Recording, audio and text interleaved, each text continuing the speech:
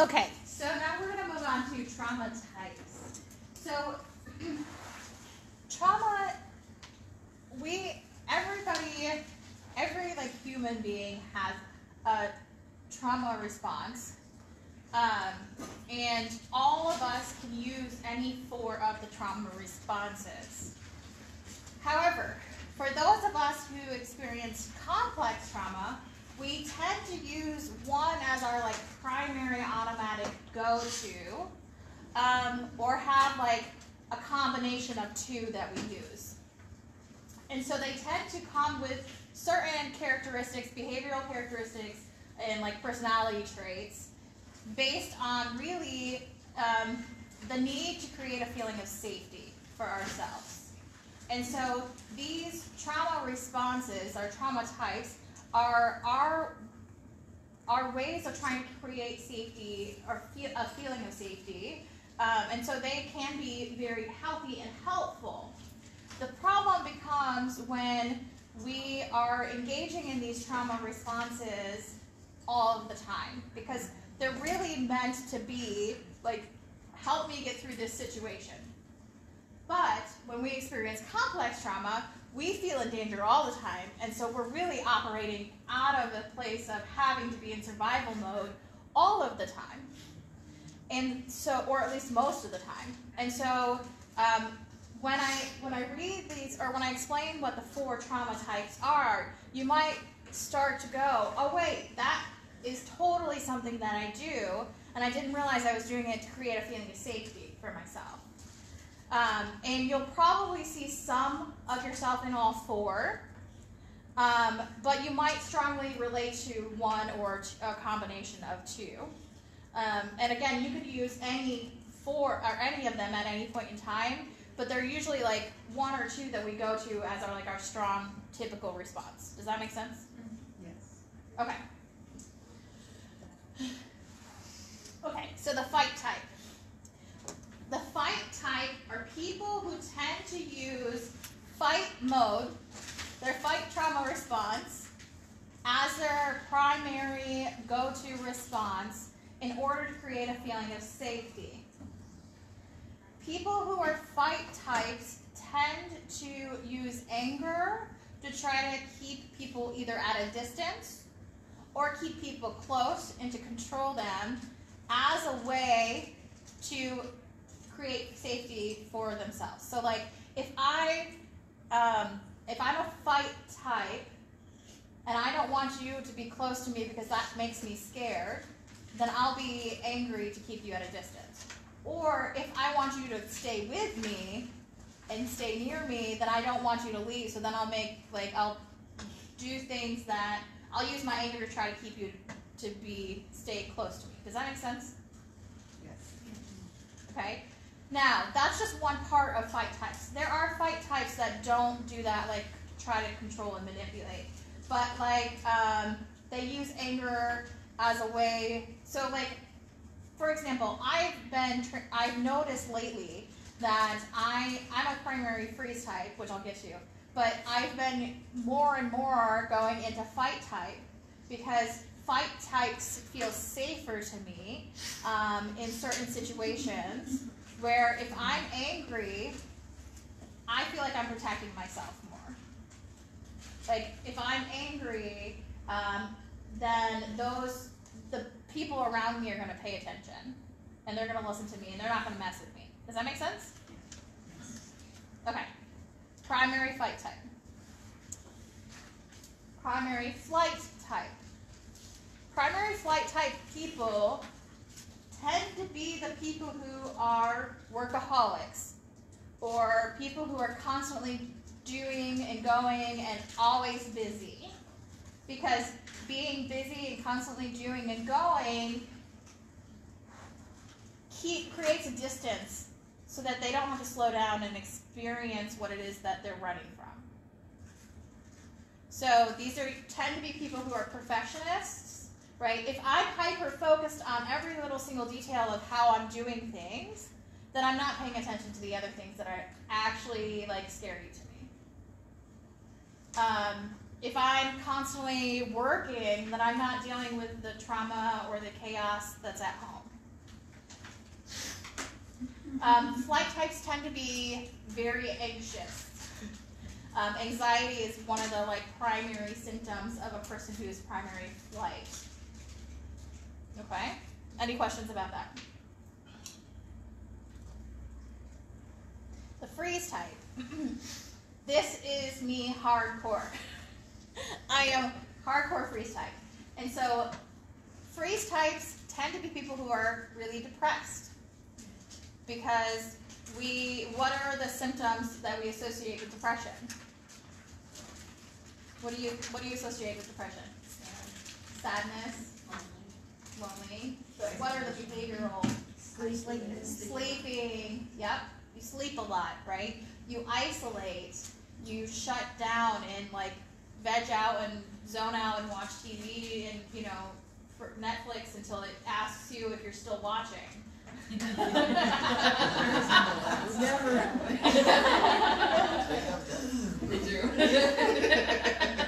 Right?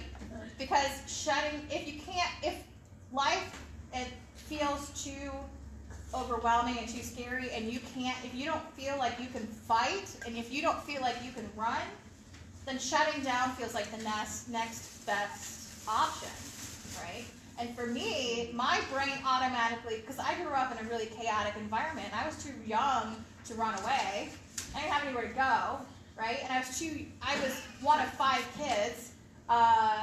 Fighting was not an option. They were all fight types. I didn't have that option. I couldn't be the other one. We couldn't all be fight types. So I didn't feel like I had an option. So my brain was like, freezing is my best option. And so I am somebody who experiences a lot of depression. I sleep a lot when I'm stressed. I have to sleep all of the time. And I always feel tired. And I can physically feel when I start, if I've been triggered, and I don't feel like I can defend myself or get out of the situation, I can feel the heaviness just go over my head, and my eyes start to feel really heavy, and it's just I have to shut down. Right? So freezing to avoid having to deal with the stressor or the trauma or whatever. People who dissociate are also freeze types. People who dissociate a lot are freeze types. Because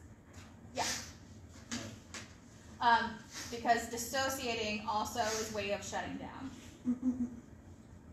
So you were talking about how you've been kind of transitioning to fight type.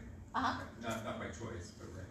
Oh no, it's been by choice. Okay, because to me it seems like that might be a step for successfully navigating these stresses, right? For you. For me, yes. In the situations that I've been in, I've been consciously choosing to go into fight mode as a way to protect myself, but also as a way to, because I've been doing a lot of activism and advocacy, I've been using my fight mode to stand up for other people. And so that is a healthy way to use the trauma response to use it in a healthy,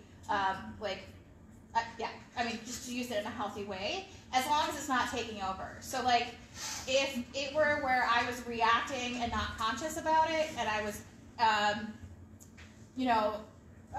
saying things and doing things that are harmful to other people, because I'm in fight response, that would be where it's taking over, and it's not a healthy utilization of it anymore.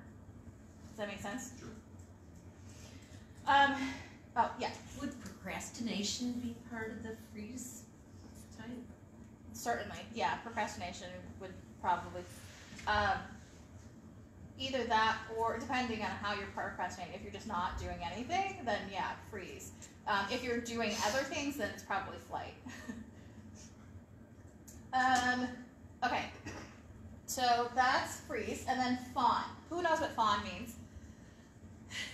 Somebody else. I'm going to ask somebody else. Gina, you haven't talked a lot. What does fawn mean? Probably exactly what it sounds like. You're fawning to other people instead of worrying about your needs. Okay. Making sure everyone around you is happy instead of yourself. Yes, exactly. Yes. So why would fawn be a trauma response?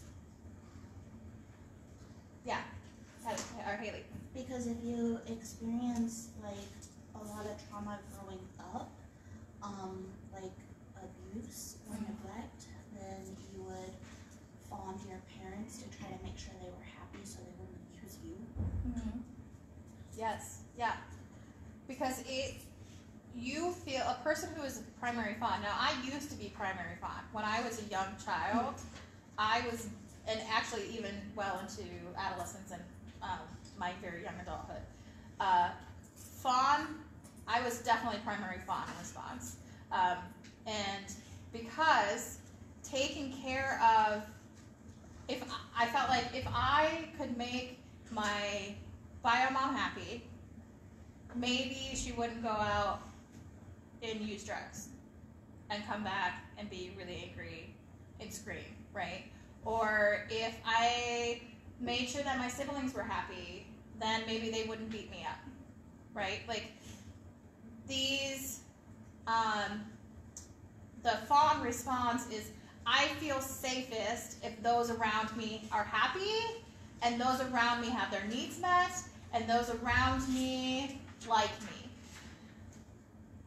So my emotional needs and my physical needs aren't that important. As long as those around me are happy, then I'm not getting hurt anymore. Does that make sense? Yeah. That one usually hits home for people, right? Especially people with complex trauma, especially women. Not always women, but it's a common one with women because we're socialized to just shut up and do what we're told and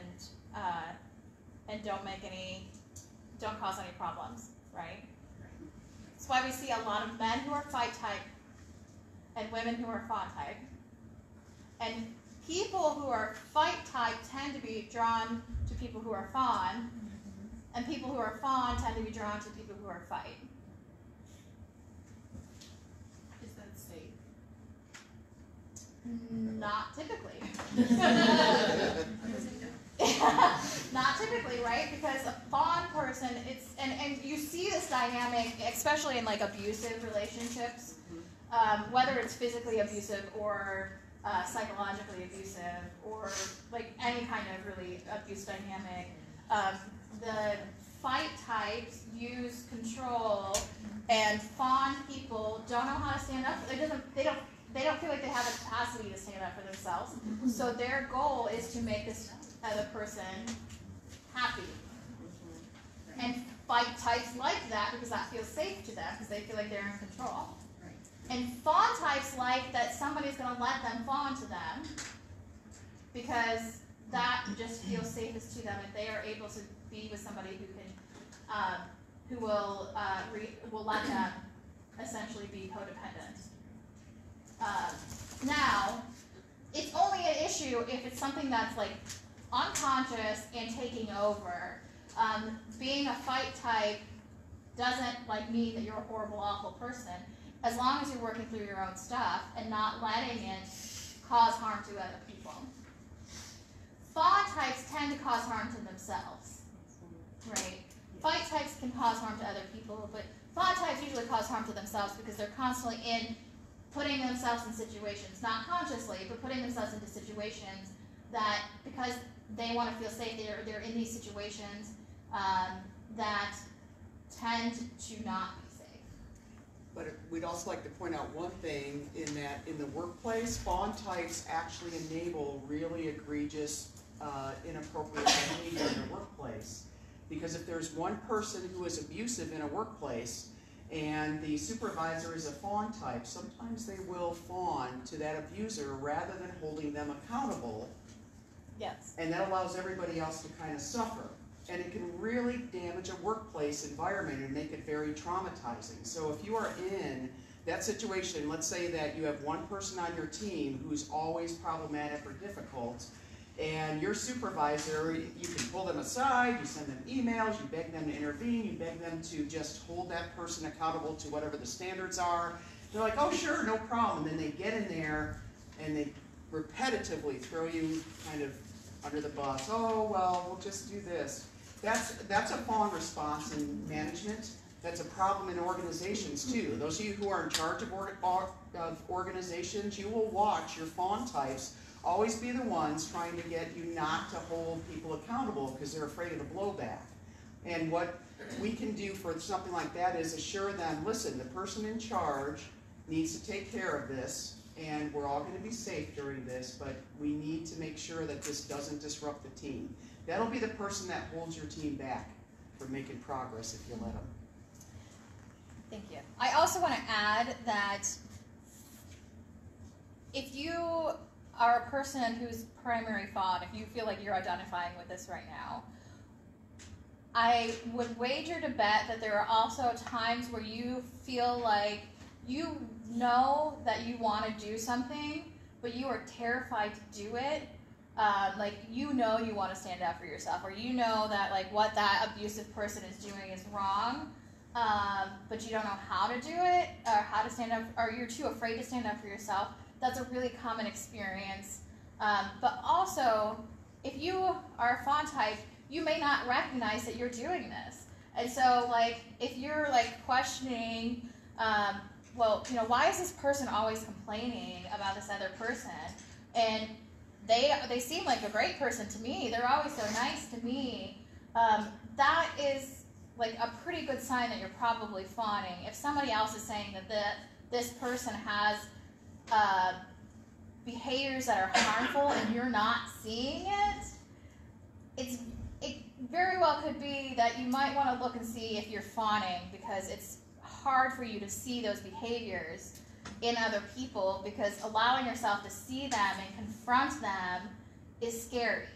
And so it's easier just to like pretend, like not pay attention to the details of like, or the warning signs that that's happening.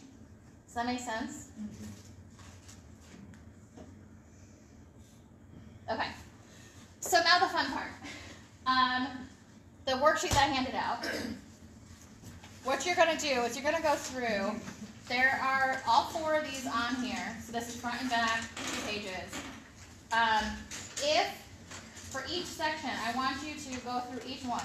If you feel like you have this characteristic some of the time, put 1 check mark. If you feel like you have the characteristic often, put 2 check marks. And if you feel like you have the characteristic most of the time, put 3. So then you're going to do for all 4 types, 1, 2, or 3, or not at all if you don't ever do it, but 1, 2, or 3 check marks, and then tally them up at the bottom of each section. Any questions on that? Yeah, Gina. I don't have questions, but I have a comment. Uh-huh. And I don't really know that it even needs said, but probably if I wasn't informed because of you Mm-hmm. and our friendship, I would wonder as a parent. So I just wanted to say, I know we're not telling personal experiences, and this isn't really a personal experience, but I would also like to say that this dynamic, and correct me if I'm wrong, this can be between a child and a parent. Yes. So I've felt stuck a long time because today I'm seeing that I'm the fawn type Uh-huh. and my child is fight.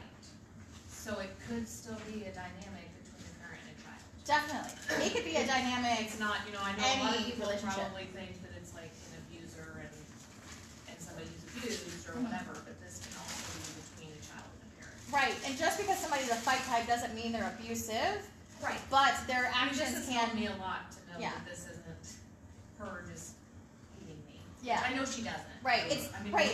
Her fight reaction is out of a need to create safety for herself, which means that she's feeling unsafe. Yes.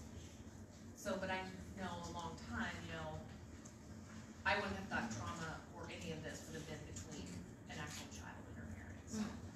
Yeah.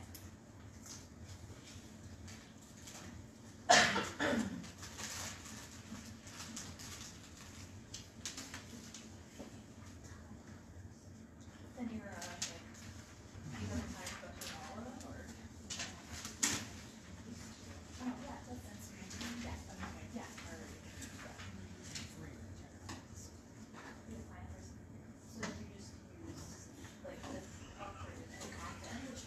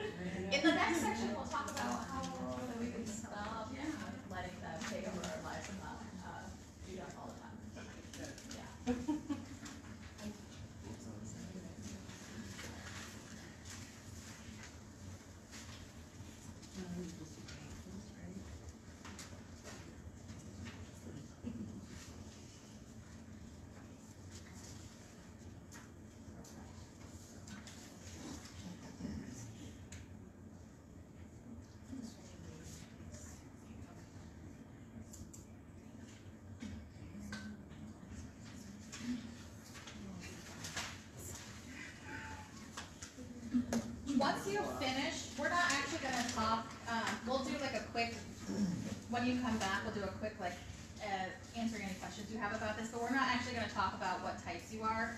So this is just really an opportunity for you to reflect on yourself. So once you finish that, you can go ahead and take a break.